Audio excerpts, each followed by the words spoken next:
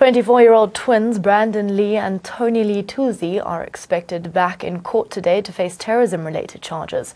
Two brothers allegedly linked to ISIS were planning to set off explosives at a U.S. embassy and Jewish institutions in South Africa.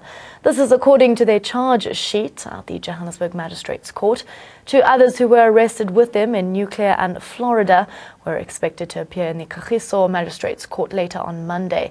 Hawk spokesperson Brigadier Hangwadi Mulautsi said that the arrests of 4 suspects followed prolonged investigations into possible terror-related activities in the Johannesburg area. According to Mulautsi, the Hawks swooped on the suspects' locations, seizing several items for analysis. Hawks National Head Lieutenant General Mtandazo Nhlameza said the arrests were a very big step forward in the fight against terrorism.